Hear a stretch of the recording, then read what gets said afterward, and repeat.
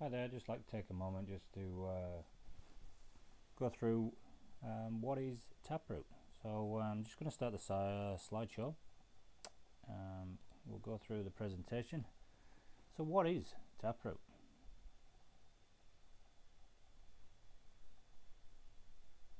So Taproot is basically root cause analysis, which some of us in our class were all aware of. It is probably one of the most neglected tools for incident investigations. So how many times do you see corrective actions like I've counselled my employees to be more careful of this oil spill, was it cleaned up? Proper root cause analysis, or 5 whys, which was presented in the class last week, is what it used to be called.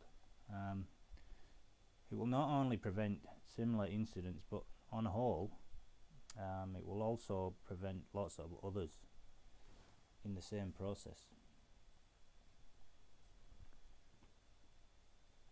Many companies have the same type of problems that happen over and over again. So a lot of safety incidents, equipment failures, breakdowns, quality issues, sentinel events or production upsets.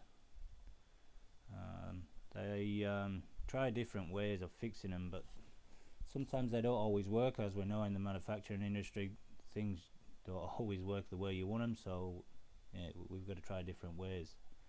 Taproot is a systematic process for finding out a real root cause or problems so that you can fix them once and for all, so getting right down to the bottom end of where it's actually occurring.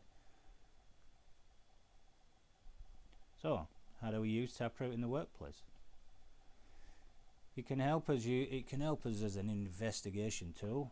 Also it can help us find out any of the issues that may cause or may arise. Descriptions, what, source, critical, how high that may be as a high, medium, low. You could also use a hierarchy control there with these three. If it helps us find the likely cause, what has really happened, like what happened and why did this actually fail. And it is also it's going to help us with possible solutions of obviously how to fix the problem, so that should be good as well. So in conclusion, if we use the tools laid out in the last slide, it will make it easier for the business to use Taproot or root cause analysis. We can also get training, and this can be obtained by different various work sites. So obviously we've got taproot.com courses, and also there's other ones with OH&S consultation courses, and there's another website there which we can go to and get training.